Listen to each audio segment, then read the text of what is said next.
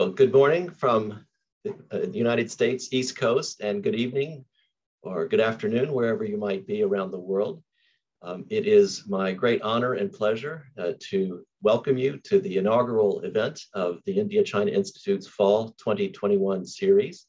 My name is Mark Frazier, and I'm a co-director of the India-China Institute, and I'm happy to report that I'm speaking to you from the New School campus, from my office in the Department of Politics here, a little bit above Washington Square Park, a little bit north of there, where it is UN General Assembly Week here, and the traffic is as it usually is, very crowded outside my window.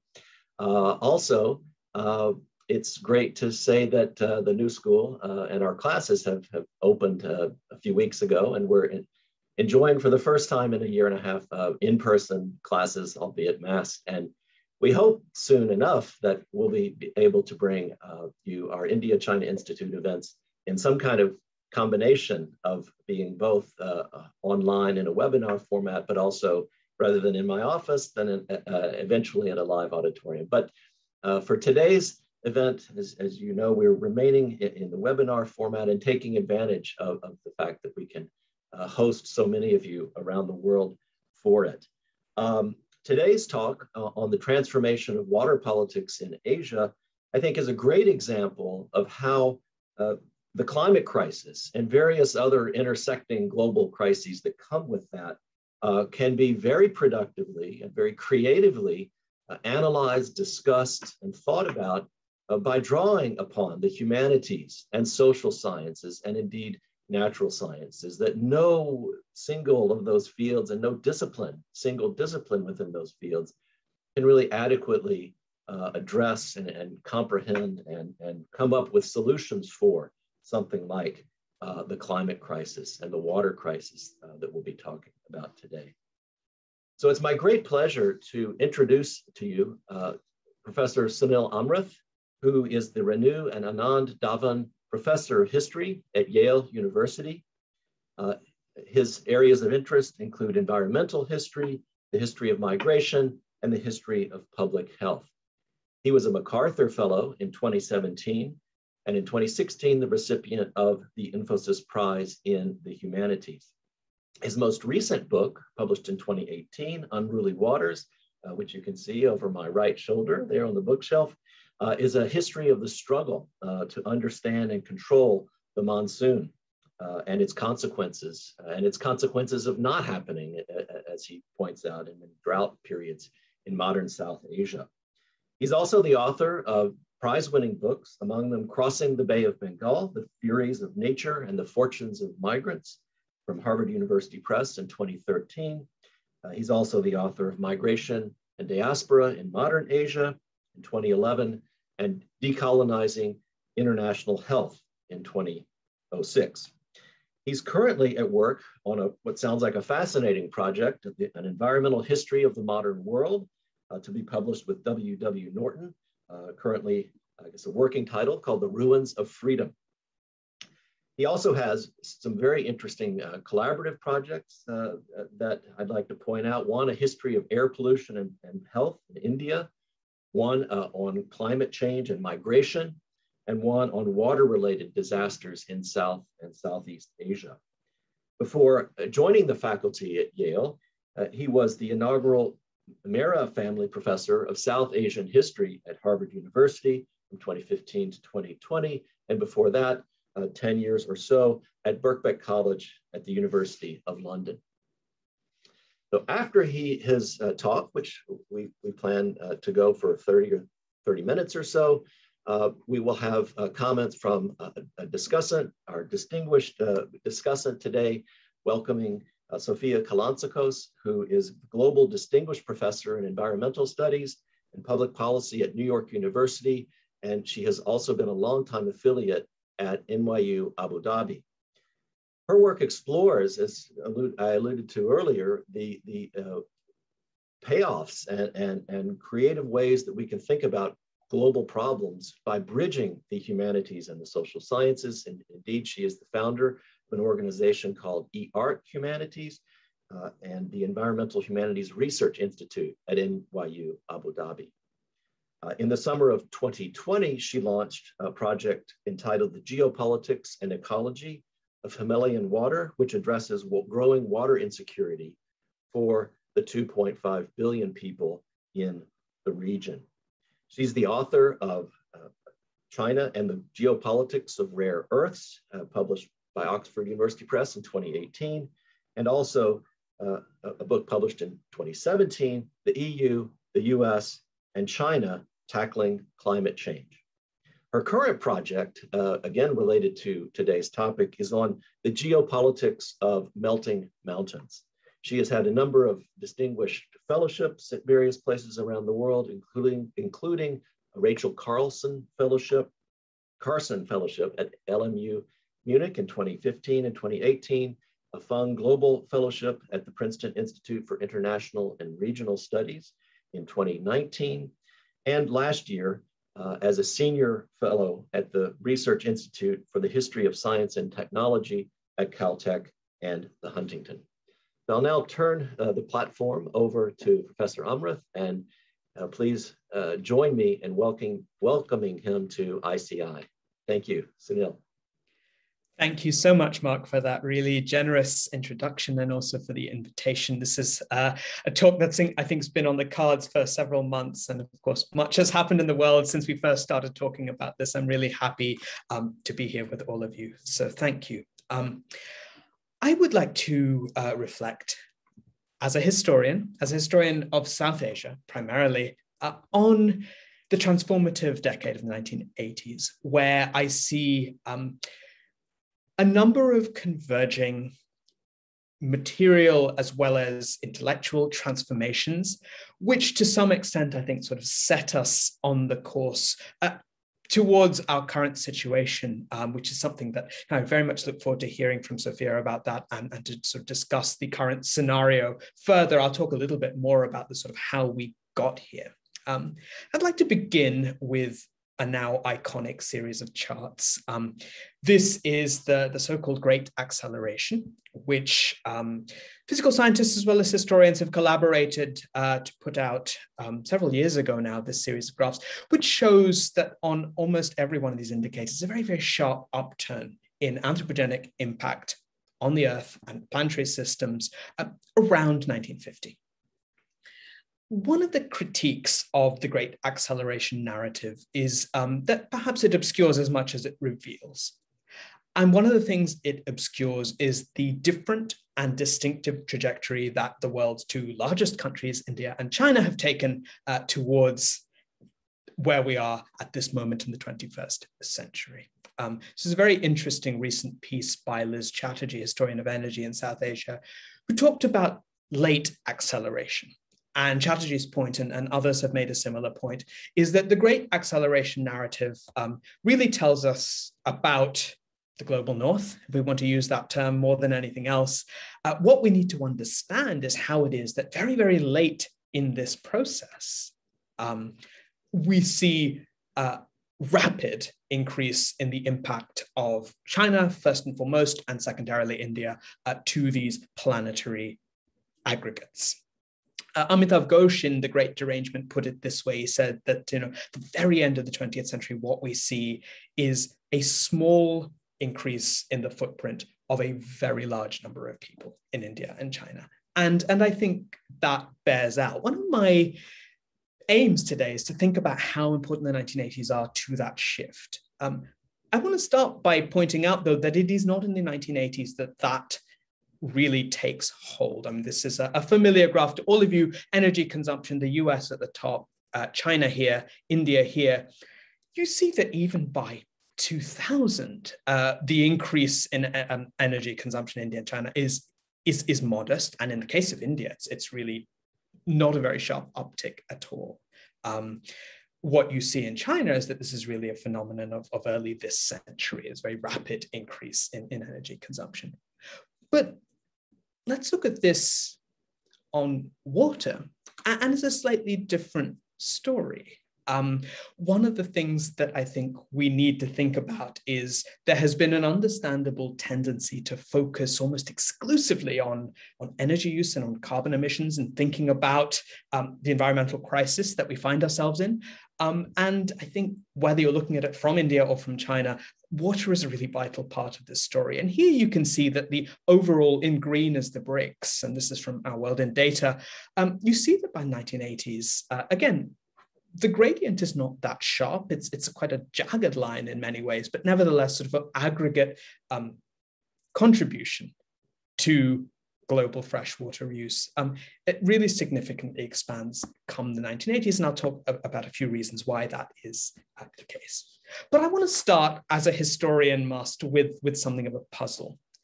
And that puzzle is the surprising invisibility of water, of rivers, in the immediate aftermath of the revolutionary transformations of the 1940s across Asia, and especially in relation to the relationship between India and China.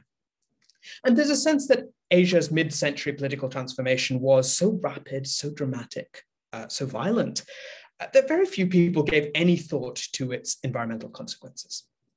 The partition of India was an exception. There was a sort of direct consequence in the partitioning of the Indus and Ganges basins, and there were both conflicts and attempts at negotiating the Indus Water Treaty, for example, which is signed by the end of the 1950s. But when it comes to the relationship between India and China, water is largely invisible. It's only in the 1950s and into the 1960s that the beginnings of concern can be found. And a lot of that has to do with, of course, the great post-colonial project of the 1950s and 1960s, which is, of course, dam building. And large dams in both India and China symbolize the aspirations of these new political regimes for an industrialized, developed future.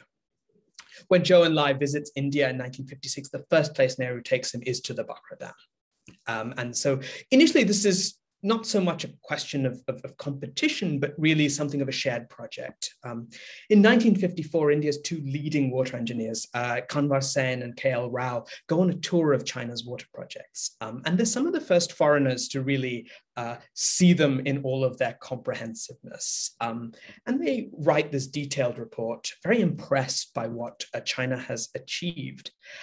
And then there's a glitch, and I think that glitch is in some sense a foreshadowing of trouble to come. The glitch is when they come back to India and they publish their report, the Indian Ministry of Foreign Affairs is deeply alarmed by the maps in the book, because the maps in the book show the borders where the Indian state does not think they are.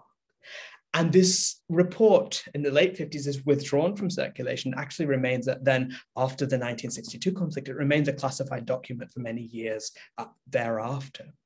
So that was a very sharp shock. This was a report entirely admiring of the Chinese experiment in water management, really drawing lessons for India from what China had achieved. And Sen and Rao are the architects of the kind of project that here is pictured in this, India's monumental, what Nehru called the temples of New India. And Sen and Rao looking at China and saying, actually, they've gone much further and faster than we have. We can learn from this. And yet in the end, the maps trip them up.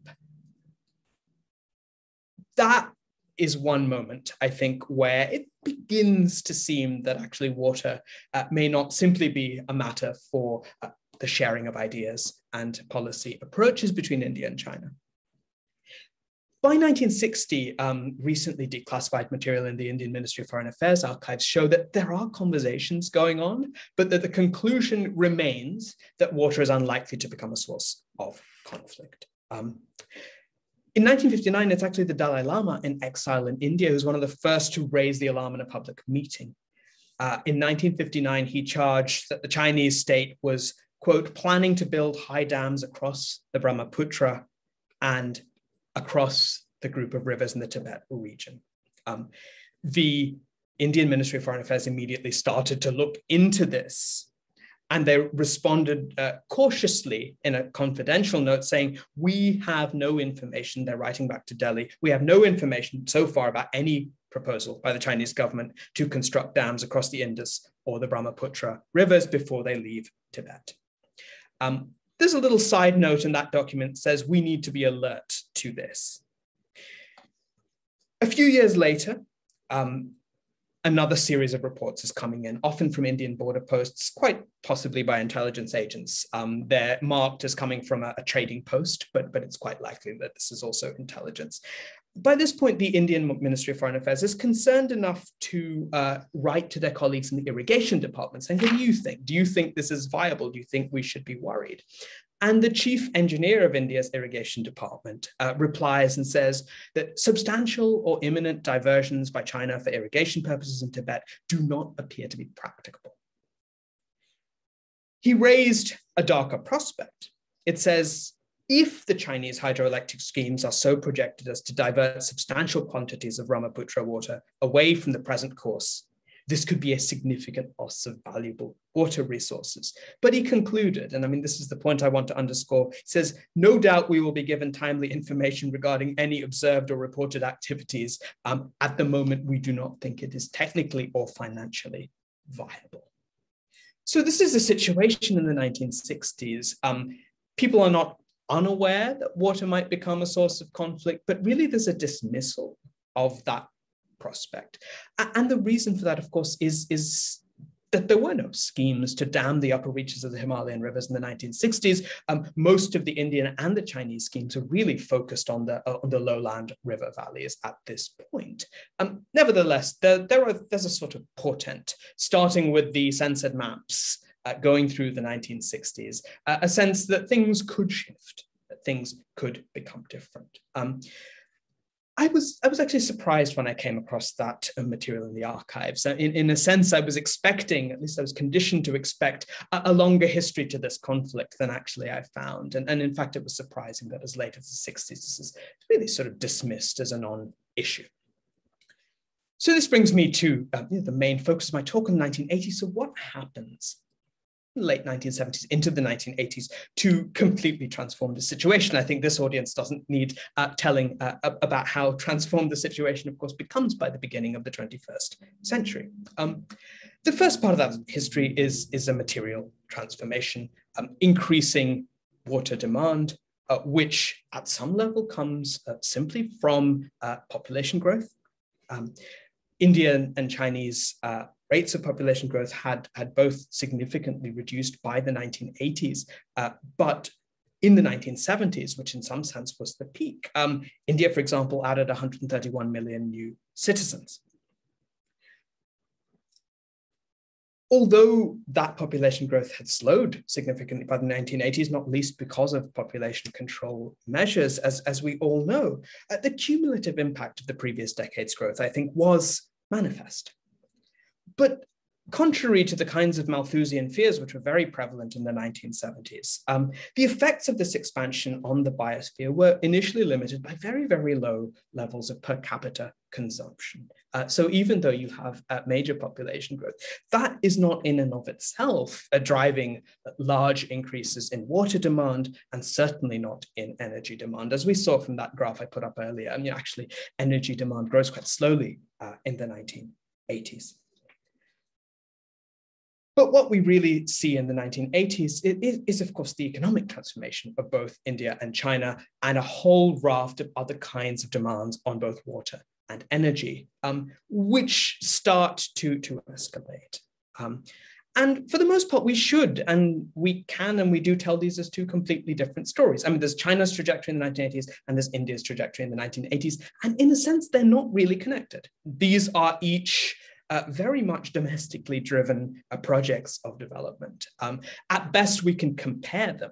We can compare them, and indeed, we're likely to be struck by their differences in pace and trajectory and causation. In a sense, what connects them remains initially invisible, and that is the environment, that is water. That is the fact that at some point, these projects, these massive expansions that you see again, particularly in China, come into contact with one another. This shows you one of the most significant features of what you see in India from the 1970s onwards. And David Pietz's work on China really suggests that something quite similar is going on in China, which is to say you have an inversion of the map of water.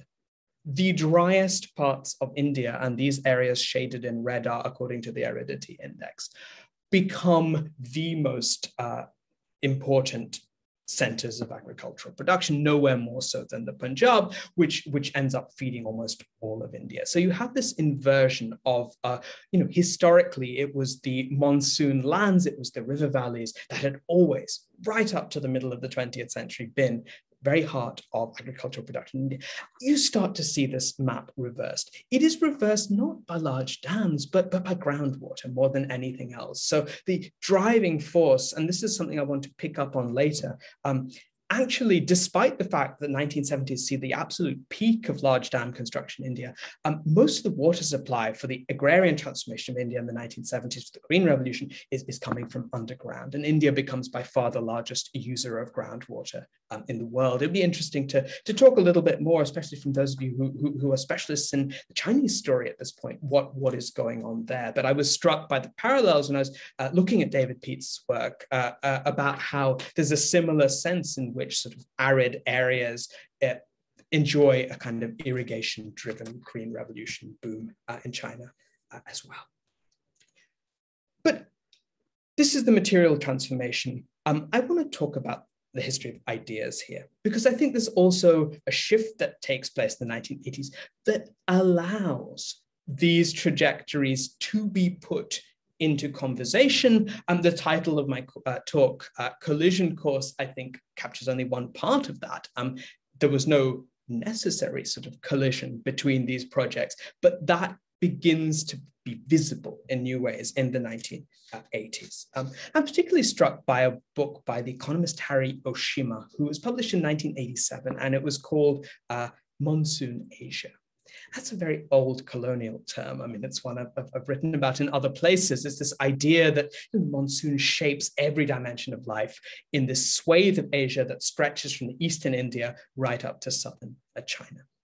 What's interesting is Oshima, who'd worked for the UN and the Rockefeller Foundation in the Philippines in the 1970s, he's essentially writing the epitaph of Monsoon Asia. And the whole point of his book is that this doesn't matter anymore, that there is a kind of infrastructural revolution in irrigation above all, that means that there has been a sort of separating out of the trajectories of these different parts of monsoon Asia. I mean, he begins with this kind of ideal type, what he calls the philosophy of the monsoon economy. And many of these are old stereotypes. He wrote that the monsoon economy of rice cultivation brought an ethos of harmony, compromise, moderation, diligence, and cooperation. But what he saw happening was that the old monsoon Asia had, in his words, crystallized with a few modifications into the three basic regions of East, Southeast, and South Asia. And writing in 1987, he was least optimistic about South Asia's trajectory. What he saw was essentially that East and Southeast Asia had escaped the monsoon. He almost put it in those words. And I think that tells us a lot, perhaps, about the relative absence of environmental considerations in the trajectories of development that you see from this point onwards. The 1980s, though, also see the rise of an increasingly interconnected environmental movement across Asia. And interestingly enough, one of the centers of that is in Penang. It's the Third World Network that was formed in Penang in 1984. It's an offshoot of the Consumers Association of Penang. And that becomes a really interesting meeting point for environmental activists from across the region. The Consumers Association of Penang publish this citizens report on the state of the Malaysian environment, which is enough to inspire Anil Agarwal and the Center for Science and Environment in Delhi to do the same. The Third World Network begins publishing the work of, amongst others, Vandana Shiva, who's taking this kind of regional perspective on the unsustainable path to development that they were seeing all around them. And she focused very much on water use. And what was interesting was the Third World Network began to also connect with activists in Latin America and in sub-Saharan Africa. What was very interesting, though, is it's there even in the name, the Third World Network. This was a meeting point of activists, each of whom really nevertheless saw their environmental problems very much in national terms. So this was about bringing together Indian environmentalists, environmentalists from other parts of Southeast Asia. Indonesia was very heavily represented in this. China, of course, to a lesser extent, but nevertheless, there was discussion of China. But nevertheless, the map of the world that was animating these environmentalist conversations in the 1980s was the map of the third world, was a map that actually sort of each country had its own environmental problems, and there were lessons to be learned across them. What they didn't talk about almost at all was what we think of now as transborder environmental problems. And those really came much later. I mean, the environmental activists of the 1980s are not talking about water. They're not talking about the Himalayan rivers as necessarily this sort of shared problem. What they're talking about is river pollution as a problem each individual country has to face. And this spills over into the way they first start to write about climate change. The very same Center for Science and Environment in Delhi writes in 1991 a text that I think remains very powerful and very influential, and it was called Global Warming in an Unequal World. And the very first sentence of that is very stark.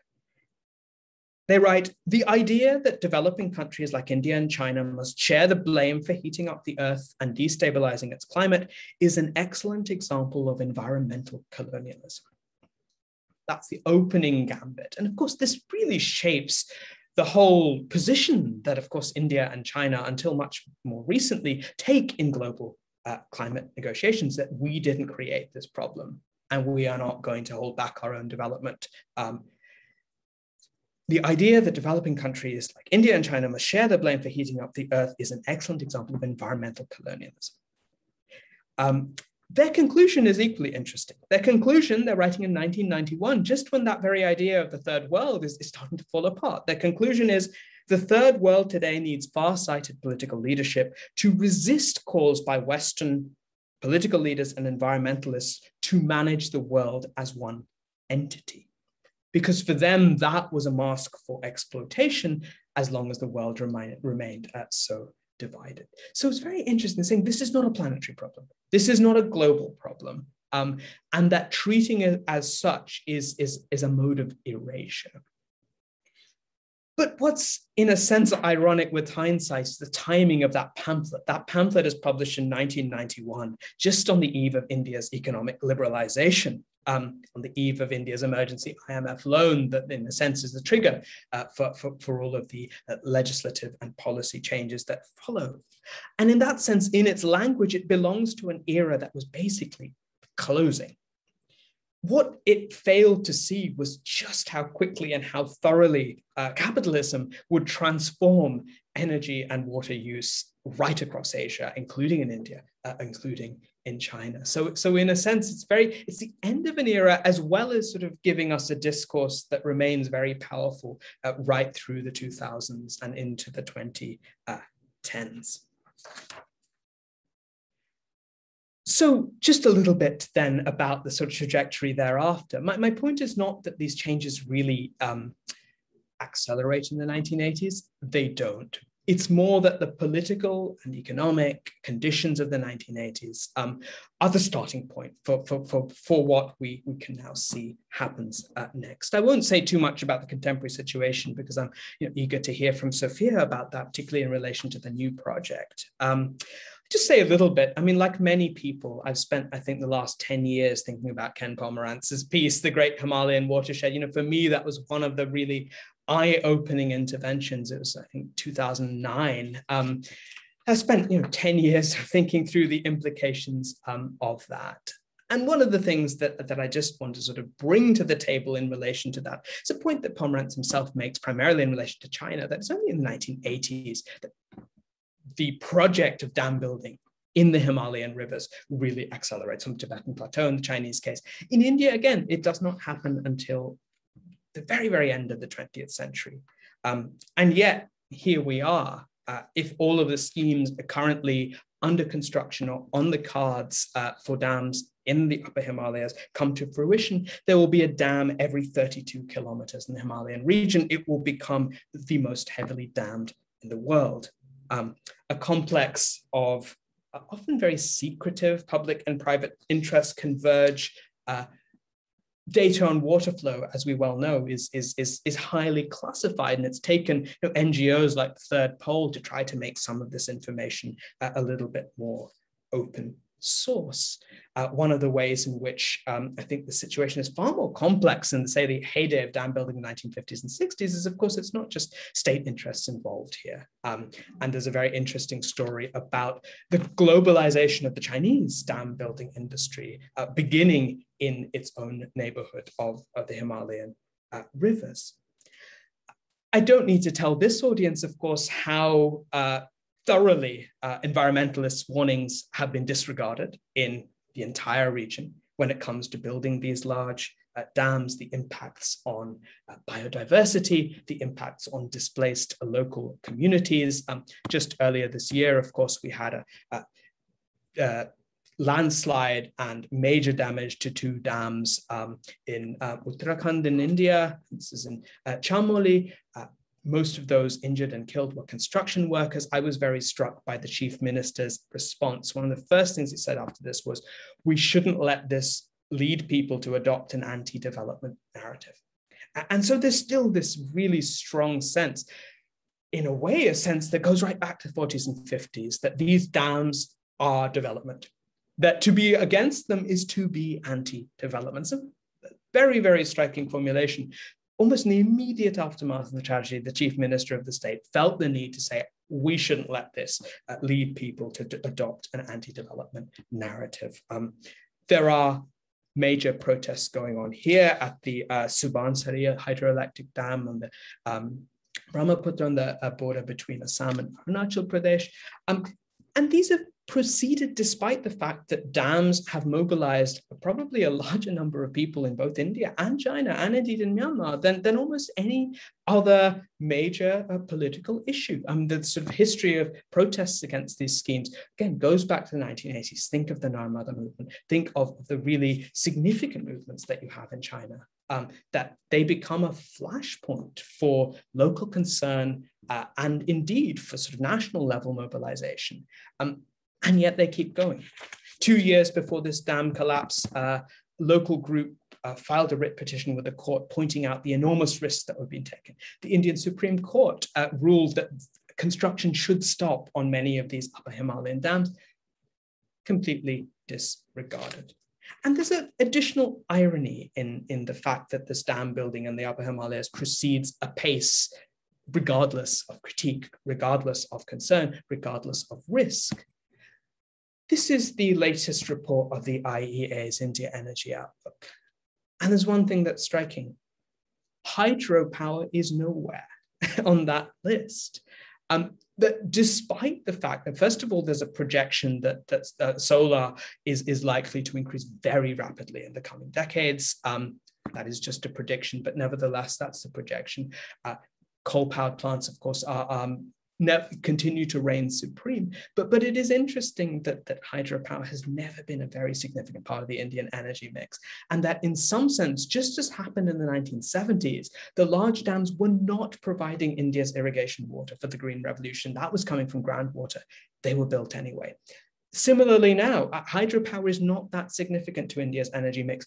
The dams are being built anyway. And there's something about the unstoppable nature of that project, which as a historian of science and technology, I'm very interested in perhaps discussing further and trying to unpack why in a sense, is it the material interests behind them?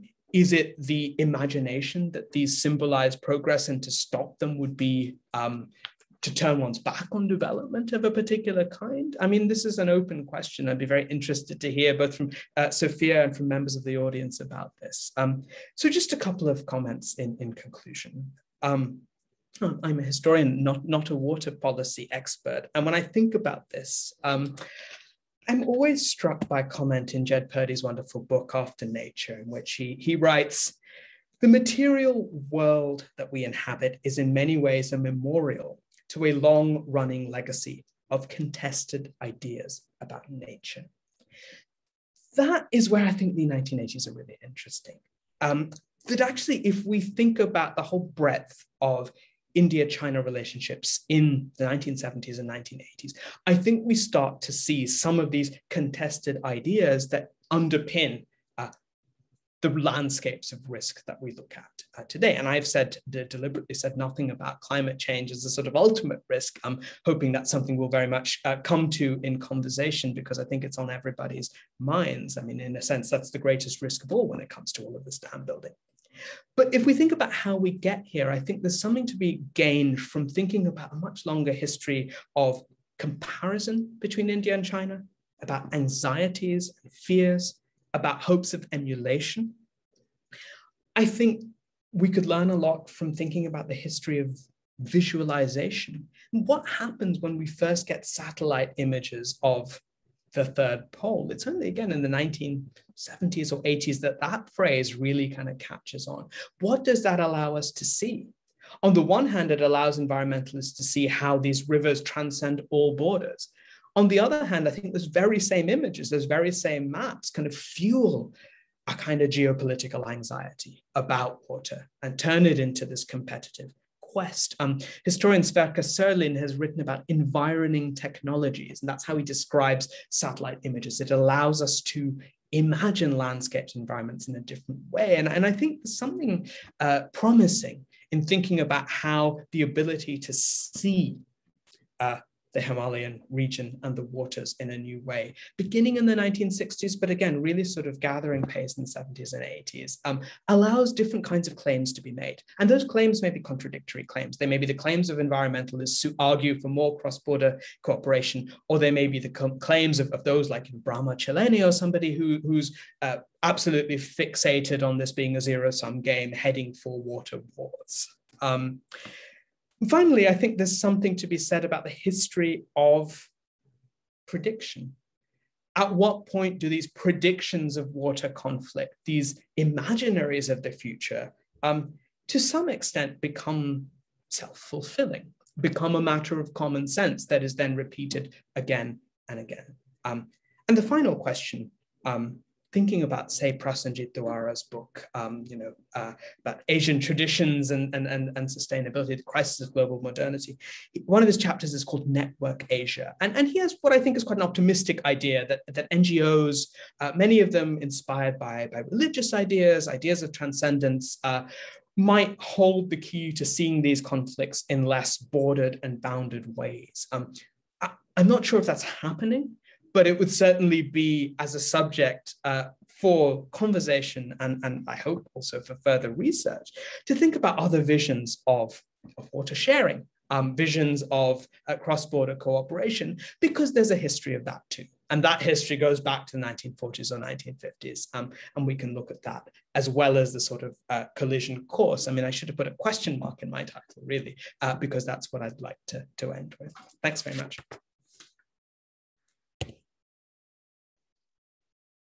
Thank you. And before I turn the platform over to Sophia, let me just, because I didn't in my opening remarks, invite the audience to place your questions in the Q&A box. And after the conversation is concluded between Sunil and Sophia, we will get to the audience questions. And I'm sure they're going to be a great deal. I already have quite a few, especially on the last 10 minutes of Professor Amrith's very insightful remarks. So thank you both, and I'll turn it over now to Sophia. Well, this was a fascinating talk, Sunil, and it just opens so many questions. Now you've opened it in so many different directions, but I'll start by saying that I'll start with the visual. And one of our, as you know, through the Geopolitics and Ecology of Himalayan Water, we've hosted different webinars and guest speakers. And one woman was a mountaineer, and she said, well, we were trying to climb the mountains, and the cook said, I think we're going to have to paint the mountains white because there's so much less snow every year that the mountains are getting dark. And in our mind's eye, we have this image of Everest that is glowing in the sunlight with blue skies and is completely white. And this is changing. And I think what you said about visualizing, first of all, visualizing the region itself, understanding that the height of these mountains, sort of the geography. I loved how in your book you added a satellite image, but I think I would almost want to have more of a 3D idea of how this is the roof of the world, and how this is, it's dramatic in and of itself. So a couple of things, I mean, there are many things that we can unpack here, but one of the things that I was thinking about was, as I was listening to Joe Biden and Xi Jinping speak at the UN, there seems to be an idea, okay, so we're embracing that we're in this climate crisis moment, and this relates to everything that you were saying, but there continues to be talk of science-based solutions. They both said, science is going to guide us. Science is going to tell us what to do. And not capitalism is dictating, or our economic system, or our consumption patterns, or what we call modernity and civilization, but this emphasis on science. And so I wanted to ask you about that. Because, you know, also when in your book and in your talk, so much of the collaboration is happening between scientists, but it's politics that are making the difference. And I'll talk about the fraud geopolitics in a little bit. Yeah, that's a great question, Sophia. And I suppose this is a, this is a theme that historians of science and technology in both India and China have delved into for 20 years now. I mean, in a sense, every time I think of it, I go back to Jim Scott, Seeing Like a State. And in some sense, he said it all 20 years ago in this, the idea that there is something ironclad about this idea of a technocratic path to development. And you see traces of this going back to the late 19th century in India, and of course in China as well. And I, again, think of David Pietz's work about all the schemes in the 20s and 30s, often transnational schemes of water engineers to sort of engineer China's rivers for the future, engineer India's rivers for the future. In the 50s, yes, it's two water scientists from India who are coming to China and trying to learn what, very interesting, in the appendix to their report, they list every single water scientist in China that they meet. And there's this sense of a kind of collaborative scientific fellowship. And there's a sense, exactly the sense that we still live with, this is somehow beyond politics, that is somehow beyond ideology, that, and I think this is very sincerely held. I mean, this is one of the things to point out. I mean, if you read the memoirs of some of these Indian water engineers, and a couple of them did leave quite fascinating and insightful memoirs, and they're insightful as much for what they don't say as, of course, what they do say. But there is this real sense that it's a higher calling. And just to give that one other part of context, even in India today, when since the 1990s, streets have been renamed, statues have been taken down, cities have been renamed to sort of erase the colonial past.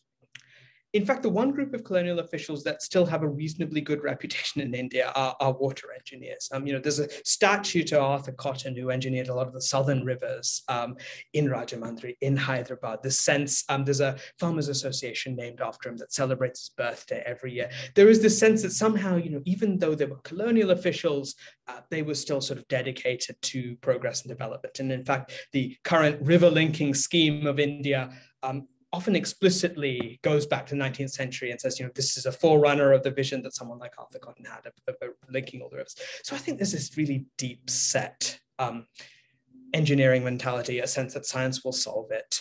And of course, the history of dam building and all of the sort of catastrophic consequences of some of these decisions doesn't derail that in any way. At most, the acknowledgement is, oh, well, mistakes were made, always in the passive tense. Calculations could have been better. And I think we're still very much in that moment, the idea that there will be a fix, there will be a technical fix, and that scientific expertise is above politics. And you and I know, of course, that it is very far from that. So a couple of things about this. The first thing is, we do know this, but yet the only avenues of communication in this moment in time, not the only, but the most robust, let's say, or acceptable, or are the ones, even in state of obscuring data and not being really transparent. It seems as if they're allowing the scientists to continue to talk to each other across the boundaries. And a lot of the institutions and initiatives are really meant to foster this kind of data collection, however accurate it is, and to exchange these ideas of how to technically to resolve. But you did talk about the environmental movements in the 70s and the 80s that really brought it to the fore that there's more to this story, except civil society in that part of the world is also, the communications are being eroded, or the trust or the abilities to talk to each other are being limited. So is there another way to bring in a different kind of knowledge production or these different points of view in order to at least enrich the conversation that's taking place? Because basically it's all siloed and repeating itself in a vacuum. And I think the second point you made, Sophia, is vital, that, actually the environmental movement in most countries in this region have less room for maneuver now than they did 10 or 20 years ago. In fact, there's been far more political restriction on what they can do, on the funding they can accept. I mean, this has definitely been true in India. Right down to straightforward repression. I mean, the number of environmental journalists in India who've been harassed over the last few years is very significant. So I think, there's a much greater risk. What seemed perhaps the end of the 20th century, around the time of the Rio Summit and the World Social Forum, in the late 1990s, early 2000s, what may have seemed as like the most promising space for this kind of conversation, I think has in many ways been shut down.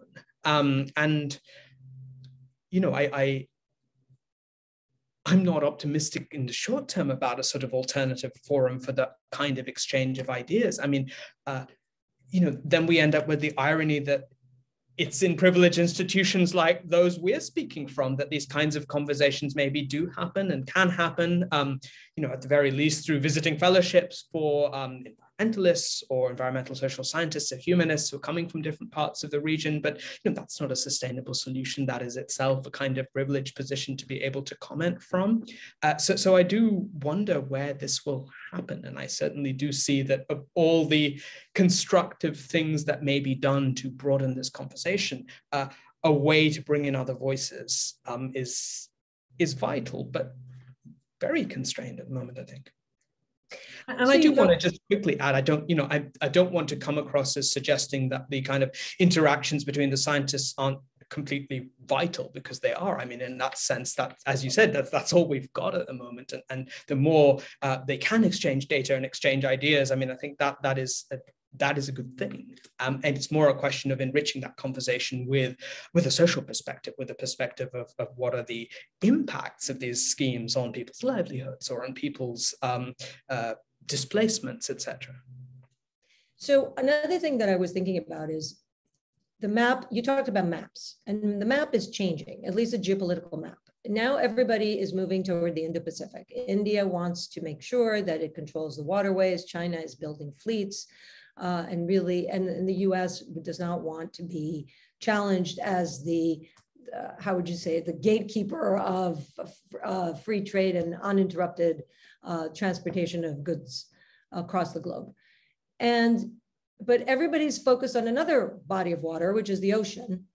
And they're not focused on the major problem with the body of water, which is groundwater depletion, melting mountains, floods and droughts, the monsoon changes, and also the consequences that this will have domestically. For example, is it possible actually to think that this kind of scenario, if it continues along these lines, may end up upending in the entire fabric and even the nationhood of countries in the region? So will these projects that you talk about, moving the new irrigation projects to bring water from one part of India to the other that are planned to continue, will that be enough to sustain nationhood, or will we have states fighting each other? And how is it that we're really not talking about that kind of a development? That's a wonderful insight, Sophia. So the book I'm writing at the moment, it's a global environmental history seen from Asia. I mean, that's the sort of angle of it. And I call it The Ruins of Freedom, precisely for that reason. The idea that, in a sense, the irony of this whole situation is that it was the quest for a particular kind of material freedom which has led so many countries in this region and around the world to embark on these unsustainable paths to development. And that the ultimate effect of that, if we continue on this path, will I think be the ruins of many of these aspirations, many of which are aspirations that are incredibly noble ones, towards reducing inequality, towards overcoming a colonial legacy of backwardness or underdevelopment. And I mean, I think there is this sense that, how long can this continue? How long can the groundwater fueled food security of a country like India continue when the aquifers are as depleted as they are? I mean, I don't know the answer to that, but it's a very, very alarming thing. And that shift towards the Indo-Pacific is, in a weird way, a kind of historical full circle, because if you look at the 19th century, the British used to see India in very maritime terms. I mean, they're primarily interested in coastal India. They were primarily interested in India from the point of view of naval security. Very much interested in India and the Indian Ocean. And it's really only in the late 19th century that a kind of more Himalayan subcontinental perspective on India comes to be much more significant. And that phrase, the Indian subcontinent, is an early 20th century coinage. And you start to see a much more bounded and a much more territorial sense. If you look at the Indian Imperial Gazetteer of the 1880s, that was the first time they sort of spell out this idea that actually the Himalayas are crucial both to our military security and to our water security. And there is this idea, which it seems to me now that with the kind of rise of strategic competition in the Indo-Pacific, there is and you do see this in some Indian Ocean studies, a sense of a kind of weird return to an earlier vision of the world in which this sort of maritime highway is really what people are focusing on. Whereas, the 20th century story was mostly about self-sufficiency in food. It was about irrigation. It was about containment of a particular kind. And I think it's interesting that is perhaps fading from view with all of the attention strategic and geopolitical to the Indo-Pacific. And I do feel that the Himalayan rivers may be ignored, but those problems are only going to escalate. It's a very American story, though, if you think about it. So I've always insisted that the US holds this really large bullhorn, and that the way that we're competing, or the areas of strategic interest, and the ways that the strategic interests are being played out and laid out for everybody to understand and then align themselves accordingly, are really much driven by a bipolar logic that is very dominant in the United States. China has a little bit of a different approach. I mean, India does not like this approach. China's approach is actually looking into the non-coastal regions as well. In fact, the whole Belt and Road was an attempt to reunite Eurasia and Africa as a landmass. Is there an answer to that? I mean, there's criticism of that, of course, but does that mean that they have a more, is there something to learn from that? Perhaps it's not an ocean, it shouldn't be an overwhelming ocean competition or view of the world. I mean, again, there's this weird way in which at the beginning of the 20th century, all these British strategic thinkers, including Halford Mackinder, are saying the age of oceanic competition is over. It's all about Eurasia once again. And the railways are going to transform this strategically. And in a way, I think there is something to learn from that strategic vision that underpins the Belt and Road Initiative, which really is thinking in continental terms, which is thinking about this whole stretch of the concentration of population in the world. What remains that? And I mean, I think the ways in which the Belt and Road Initiative has tried to link the landmass and the ocean are also interesting. The idea always underpinned with historical narratives. You know, there's the sort of Silk Road and the Maritime Silk Road. And I mean, it's very interesting to me how much history is invoked as a way to legitimize these, you know, really completely unprecedented kinds of schemes. But nevertheless, this sort of, there's a felt need, nevertheless, to give it this kind of deep history. So there's this deep Eurasian history. I mean, you know, it's interesting to me that one of the best-selling nonfiction books of the last 20 years probably is Frankopan's Silk Roads, which apparently was a very, very big success in China.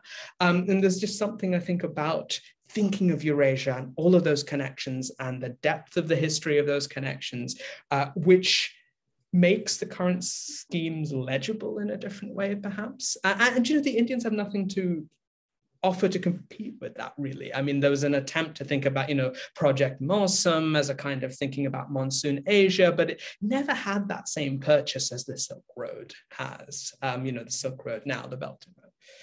Yes. Okay, I know Mark wants to open it up to Q&A from the audience. Mark, will you join us and assist us in bringing these questions? Sure. Thank you. That was a great dialogue, and I hope we can continue to keep the high quality, and I think we will. We have some excellent questions from the audience, and let me begin by asking one from Kelvin Ng, who says, you know, does the scale and extent or nature of water policy in India and China change in any substantial manner following the structural transformations of the 1980s and 90s, liberalization under Rao, export-led industrialization in China under Deng, and have both their respective international ambitions today had any influence on contemporary water policy? The international ambitions specifically referring, by example, India's Project Mawsum and China's BRI, which we just mentioned. Maybe I say a bit, and Sophia can too. Thank you, Kelvin.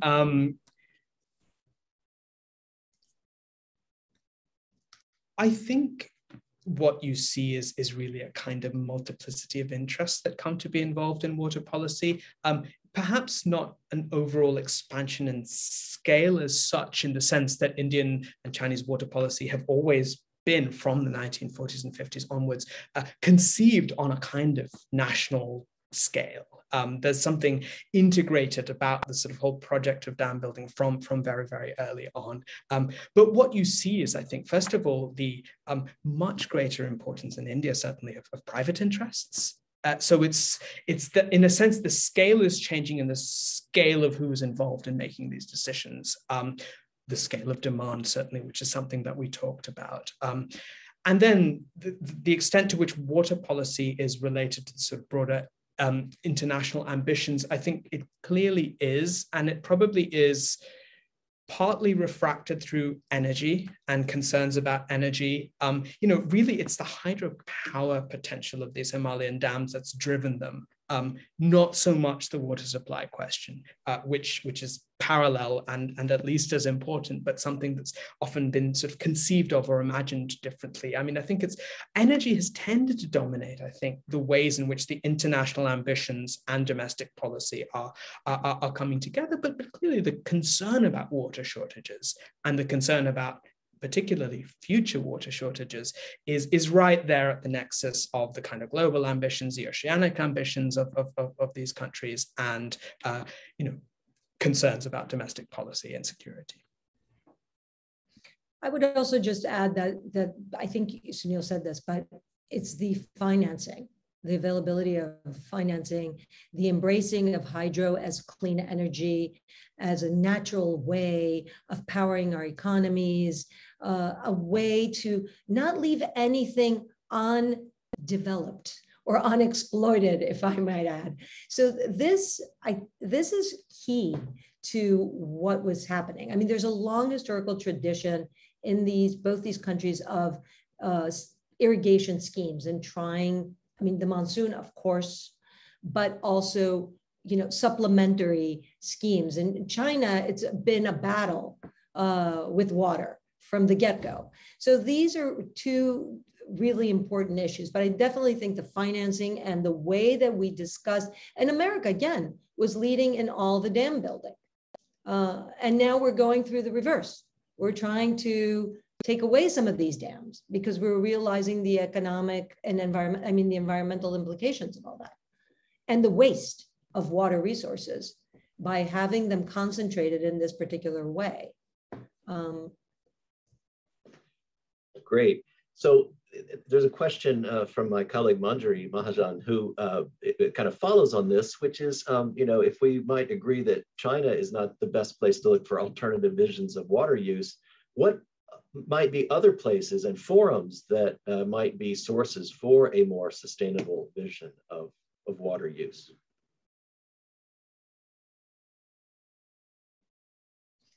Sophia? No, Sunil, I'm pointing. Sunil.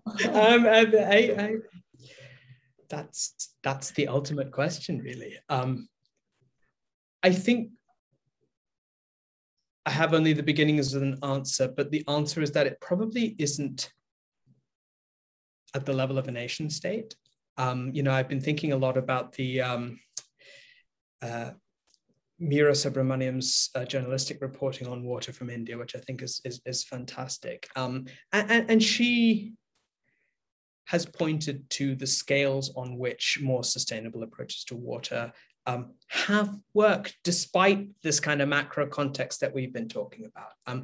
The problem, I think, with pinpointing a kind of local success story, to put it that way, is that it is, to use maybe an unfortunate water metaphor, it's a drop in the ocean. I mean, there may well be one or two successful local projects that are, for example, using small run-of-the-river dams instead of sort of massive ones, that are, managing the flood pulse in a slightly more sort of ecologically sensible way, that are restoring mangroves, and all sorts of ways of water harvesting, which you see in all sorts of parts of India and China, often at an urban level, and sometimes cities are actually doing a pretty good job of this. But we always come back to the scale question, because the counter argument to every environmentalist critique is what's the alternative? And it will always be a counter argument that is couched on the language of scale. Like, how else are we going to feed this many people? How else are we going to deal with this quantity of water? I mean, that's very much the logic in India, which I know far, far better than I know China. Behind the river linking project, it's like any number of critiques of what impact there's going to have: waste, displacement, pollution, affecting the hydrological cycle. And the answer is always, yes, but look at the scale of the problem. And so I think we've maybe sort of trapped in that our good models are very often much smaller. And Anna Singh makes this point in her wonderful book on the mushroom at the end of the world. She says, the logic of modernity, of development, has always been to scale up. We don't know how to scale down, or that isn't part of the repertoire or the logic. And I suppose that's where we're left at the moment. So this is fascinating. We talk about this a lot in one of my classes, about these false dilemmas, because they do always come in these large questions that are very existential. One is, do you want people to starve? Therefore, if you don't, then this is the only solution. And I think that it does kill any attempt for nuance. And then again, we try to come up with examples, best practices. They all seem to be very small in scale. So you get trapped into the logic of, well, there's no great small scale master plan to answer this existential question. But the reality is that these are false dilemmas. And part of what I found fascinating reading your book and just thinking about this is how much we have to unlearn from the things that we took for granted. For example, the Green Revolution was considered to be this huge success. When Elric wrote The Population Bomb and all the critique that came with it, the solution, the response was, but you were wrong, because we've now had the green agricultural revolution. But as Vandana Shiva says, is it really about more production, or is it really more about theft? So these are questions that we have to keep in mind. And one of my, I guess, what I really want to see us all trying to do now is trying to not avoid complexity. These kinds of dilemmas always push us to say complexity. Nobody understands complexity. We can't be nuanced. There's black and white. It's easier to understand. So in answer to the question, there are many good practices, both local and with water sharing, like the European Union is dealing with rivers as unified basins of water. Of course, it's in a different situation. But there are good practices, and there are institutions and open dialogues already happening in Asia as well. But we need to ask the right questions, I think, and not allow these same questions to keep getting asked, to which we can only give piecemeal answers. Great, thank you both. So I'm going to try to combine two questions from the audience that are both talking in some ways about downstream areas from the Himalaya. And so one is from Amitangshu Acharya, who says, what are your thoughts on the downstream country of Bangladesh, which has little to say on the quantum and quality of water flowing through their country? Is there any lesson we can draw from South Asian history? And then combining that with a question from an MA student here at the New School in International Affairs, Bart Boswinkel, who has, he says, written on the damming of the Mekong subregion and damming of the Mekong and its other tributaries. Due to over-damming of the Mekong, are we seeing, he says, we are seeing the lower river basin have an increase of soil salinity because of the loss of water flow? Has India seen this happen with its rivers and damming? Great questions, and they really do fit together. I mean, actually, I had a section I was going to talk about Bangladesh, and I didn't, because I think it's crucial. I mean, this is the irony when it comes to Indian complaints about the prospect of a Chinese dam on the Brahmaputra, because of course, downstream from there, there's been an extensive, especially with the Farakka barrage, there's been an extensive history of Indian projects to divert water, which, Bangladesh as the ultimate downstream country has suffered, I think, profoundly from some of these schemes. And then you end up with that ultimate problem of differential power relationships in being able to stop projects that are across the border from a more powerful neighboring country. And this is where it's interesting that there's really no water sharing treaty between India and Bangladesh. The Indus Treaty is troubled, it's constantly under attack, but it's there.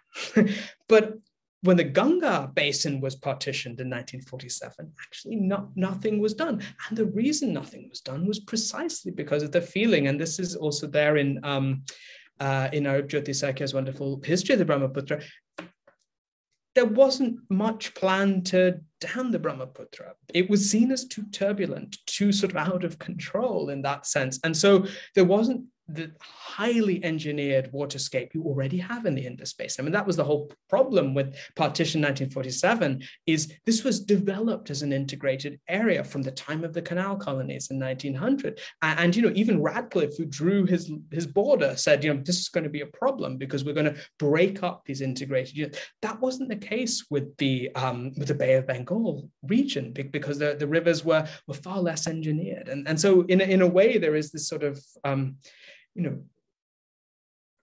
the fact that it was already so heavily engineered is what led to the need for this treaty, flawed though it might have been, and in the West and in the East, much less so. I mean, the Mekong is an interesting story, and I'd be interested to hear Sophia's take on that. I mean, I just know much less about it. So I think that there's a common denominator here. The point is that, first of all, again, I'm going to Sunil's comment on the visualization.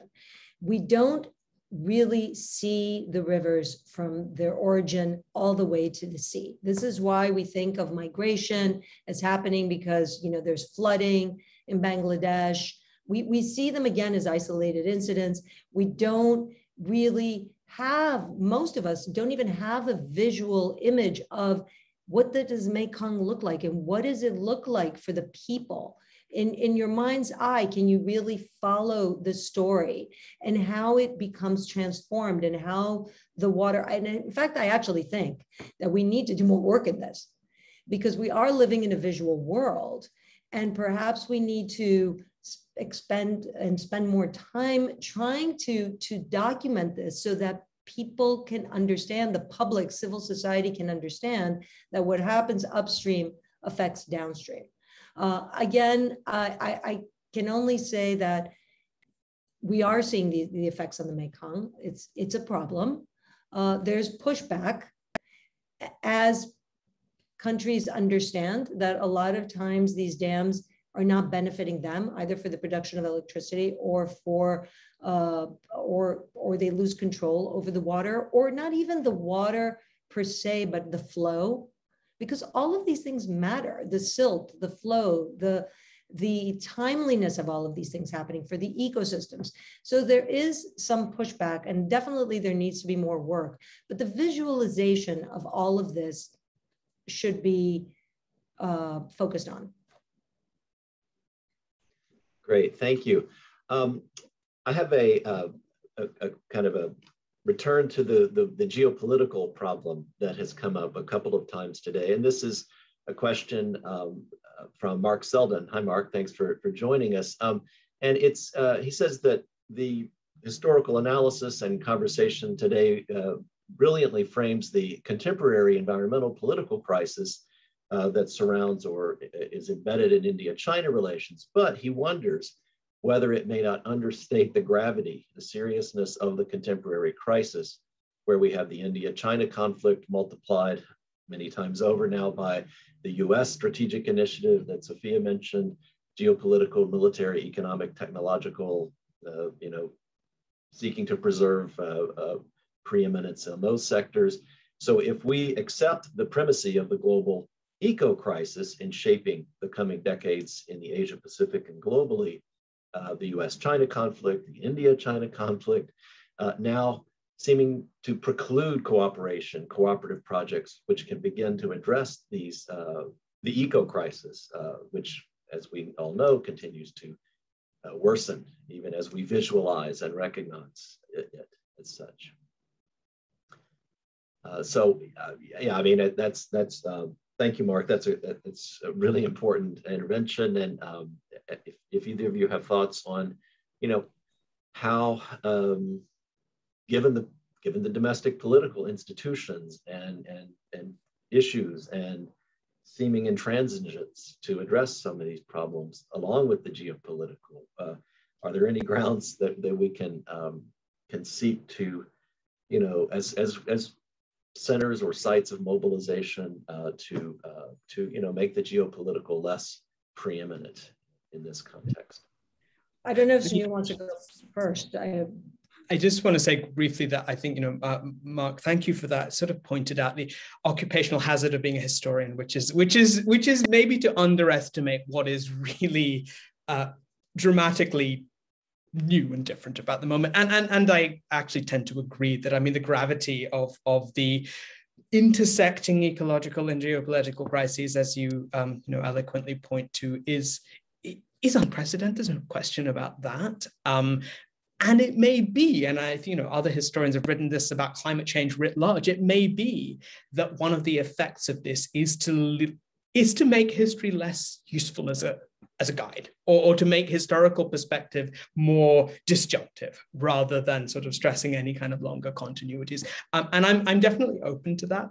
I'll hand over to Sophia to say more about the current geopolitics, though. Well, I believe that we need history because we can't be uninformed. I mean, nobody has been born, how would you say it? We all have a history behind us, and the nations do, and the politics do, and that we can see patterns that we can certainly learn from. But the current moment, I don't know how novel it is. It's definitely bad and very fraught, absolutely misguided. Because on the one hand, world leaders are talking about the climate crisis, which requires levels of cooperation and collaboration as we like never before. And on the other hand, we have all these narratives of breaking ties of interdependence and deglobalization and renationalizing interests almost. Our interests now are not woven within our region. This inward thinking, inward looking approach. I definitely think that there's a lot of space for pushback here. For a very long time, I mean, I've almost become a broken record. I've been saying this bipolar competition is really the kiss of death for the climate. We cannot be competing at every single level and then saying, but we will solve the climate crisis, which is all of it's everything. It's the water systems, not only the water, but the water systems, the irrigation, the agriculture, land use, everything, transportation. There's not one aspect that the climate crisis does not impact. Inclusion, equity, we speak about inclusion and equity, and yet this is a narrative of division. So, and securitization of all relations. So I think that there has to be a pushback. And in fact, we should be doing more of that, perhaps, because it's contagious. And I see that this contagion is taking place in Asia. And you see nations are trying to push back on this because they don't want to live in a bipolar world. They see that they're more dependent on each other. They do, of course, everybody wants to be secure and unthreatened, but there is a sense, but the narrative is so strong that it's really toxic. And this is a very important question, and I'm glad you brought it up. I think it connects the one possible side that Sunil mentioned was this, the Prosenjit's idea of the networked Asia and transborder, transnational cooperation. And I think that does, as you said, it's worth quite a few more research projects. And I will, as I talk to graduate students this afternoon, I think this is something to bring up as they are discussing, dissertation ideas with me.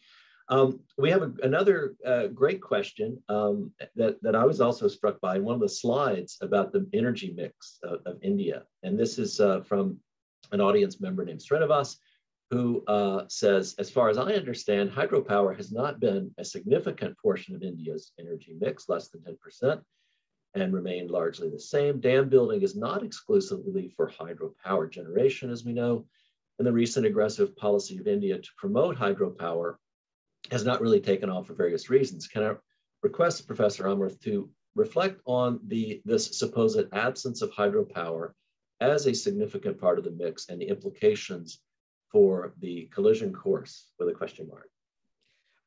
It's something I've been thinking about a lot.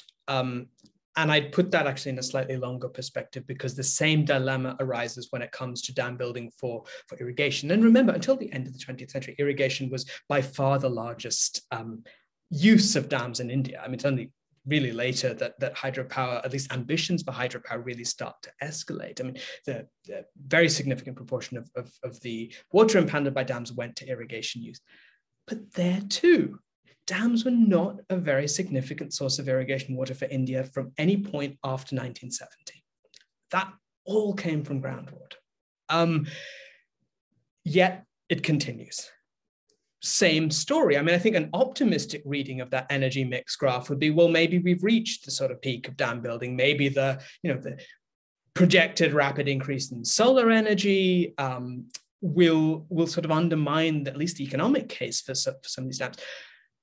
And it might, but for the foreseeable future, I think these dams are going to continue to be built. And that's where I think, what Sophia was saying just now about narrative, it's really important. The idea that these are development, that these are strategically important, that these are geopolitically important, that these are environmentally important, the idea that this is a sort of key to clean energy. I mean, I think there's something very sticky about that, which is out of keeping with the material contribution of dams. Even if you take the development planners on their own terms, dams have not since the 1970s contributed that much to Indian irrigation, probably 20 to 30%. Groundwater is about 70%. Hydropower, as you say, about 10% in the mix has remained pretty much constant. There's no clear sign that that's increasing anytime soon. I would love to chart both of those along with a kind of aggregate graph of the number of large dams being constructed. I mean, I believe the 70s were actually the peak of dam construction in India. It's just that since the 2000s, the construction has been concentrated in the Himalayan region, which is that much riskier and both environmentally and geopolitically. But I keep coming back to your question. Why does this keep happening if even on a kind of cost-benefit analysis, which is of course what drives the mentality of so many of these development plans, it doesn't seem to, and they're almost always over budget. And so that then brings us back to Sophia's question about financing. There's quite a murky set of interests behind some of this. Not that easy to study. And if anyone here has studied that intersection of interests propelling the dam industry, I'd be very interested to hear more. Well, they're also part of a power play for export. So India is building dams in Nepal. I mean, there's an expertise that becomes developed. There's a business acumen or an expertise, again, a professionalization. I mean, when you were describing how they went to China and watched these amazing engineers who had learned from the Soviets initially become these experts in dam building, and it was incredibly admirable. And there is something, I have to say, this idea of reining in nature. There is this narrative. I myself went to the Hoover Dam, and I was amazed as they were describing, how many people, how the cement is still boiling, how, just the beauty of it. But in reality, it's a symbol of power, of expertise, of human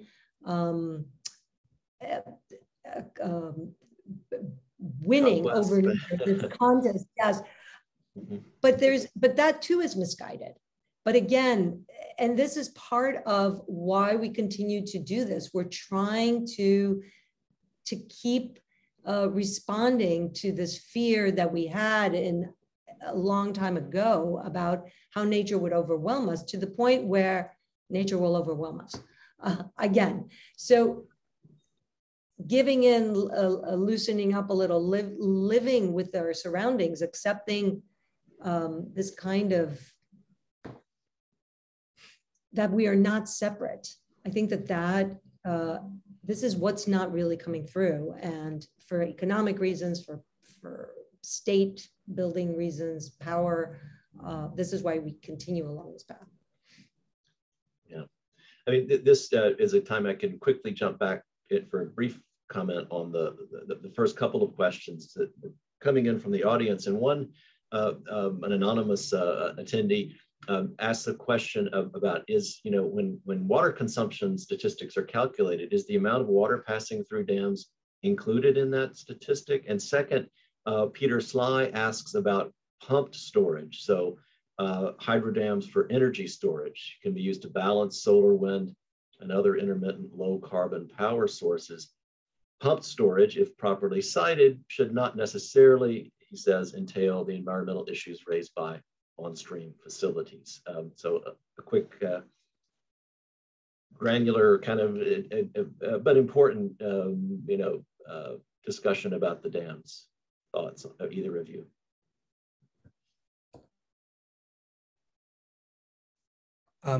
Both points well taken. In terms of how water consumption is calculated, I mean, I think there are many different measures that are used, and so I don't have a sort of general answer to that question. I think you'd need to look into the specific sources that we're dealing with. Pump storage, I mean, I think this is where we go back to what I really liked, Sophia's idea of false dilemmas. And I think we have reached a point where, for understandable reasons, the environmental movement would be of the dams are evil. We should simply just not build them. And I think there are ways in which especially not the sort of mega monumental ones, but smaller dams may well have an important part to play in thoughtful, holistic view of, energy, water needs, and perhaps pump storage, which I don't know anything about technically, may well be have a role to play within this, and maybe there are different ways to build dams, and I suppose one of the things, Arnav Ghosh's new work is very interesting. He's been talking about how we focus so much on the mega dams in China that we have lost sight of the fact that actually just as important are the sort of myriad of small ones. And I think a similar point could be made of India as well. It's not that there aren't more sensitive, smaller scale projects, and there are thousands and thousands of them. It's just that the mega projects have both an outsized impact environmentally and socially, and also an outsized attractive power because of what Sophia was saying, that this sort of symbolizes our ability to master nature. I have I think what will be a wonderful question again from Manjari Mahajan to wind up this session on, and it's about she's asking about the intellectual shift that may be necessary in how we analyze the politics of water. So drawing, she does on the example of the pandemic, that's showing us clearly that health is tightly linked. Healthcare, public health is tightly linked with issues of environment, trade, race, intellectual property, and much else. What would it take then to have a similar kind, an analogous kind of shift in thinking about water, politics of water? Do we integrate it with energy, land use, health, rather than keeping it in these siloed areas? So it's a nice, I think, way to wrap up the session as we talk about the ways in which history and other humanities, arts even, and visualization can, help us address these problems that get too often siloed into areas of technocratic expertise. So I'll go first so Neil can wrap it up, because he's our speaker today, and I really want to hear his conclusions. But I will say two things. The first thing is, again, we have these dilemmas about how we need water or bridge fuels in order to compensate for the lack of storage capacity for renewables. And this is the same story with natural gas. I mean, there's a little bit of truth in everything. And that's what I think we should be measured. And part of the problem is that all of these myriad, I think the word that Sunil used, myriad small dams that are complements to the big dams. These are networks. These are not isolated infrastructures. And therefore, again, we can't come up with a plan that's about removing one or two. There has to be a vision of what we want water to be able to do.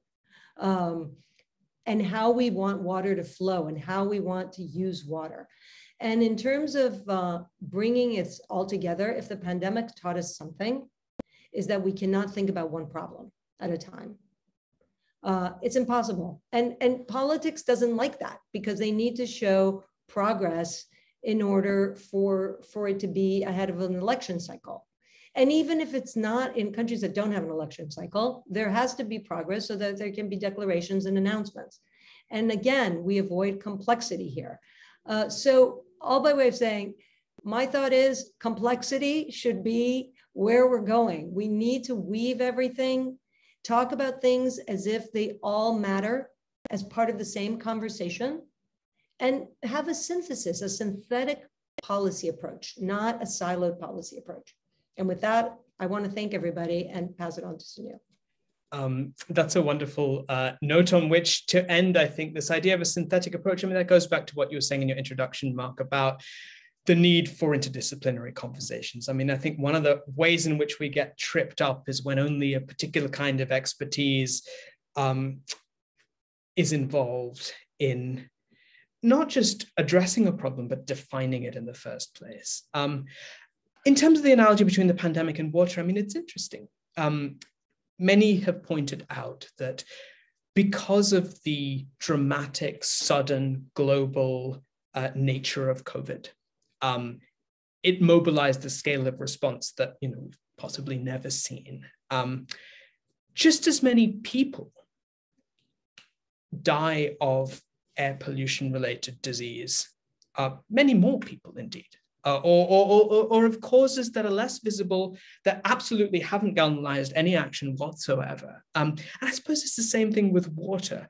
The thing is that the water equivalent of a pandemic is localized. I suppose that's the major thing. It's a catastrophic flood. It is, a dam bursting its banks. We've seen all too many of those, but that doesn't globalize in the same way that this particular pandemic has done. And I wonder if that's one reason why it's difficult for me to imagine a kind of analogy to an exact analogy to the pandemic as in relation to sort of jolting us into thinking about water in a more holistic and sensible way. I think the answer probably lies in the kinds of things that Sophia was saying earlier and that we've been talking about today.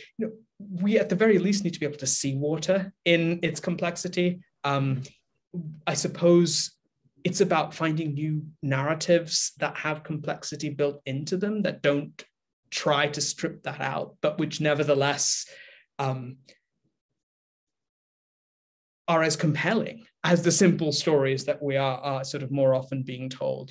Is there a way of seeing and maybe more than that sort of feeling how much water connects us and how integrated we need to be in thinking about it? And then that's where I think, we're going even beyond the social sciences and humanities, and we are reaching into the creative arts in ways to sort of bring other visions and other voices into the conversation.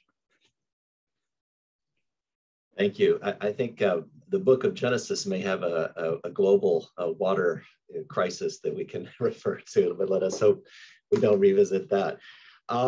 Thank you both. Thank you so much, Sunil. Thank you, Sophia. And thank you to the audience. And before we shut down, I just wanted to remind you that our fall event series, which is held on Thursdays, not every Thursday of this semester, but we've kind of singled out this time of Thursday morning in the East Coast of the US, and that on October 14th, we'll have a talk on anti-Asian racism in the context of great power competition by Jessica Lee of the Quincy Institute for Responsible Statecraft. So please mark that on your calendars for 10 a.m.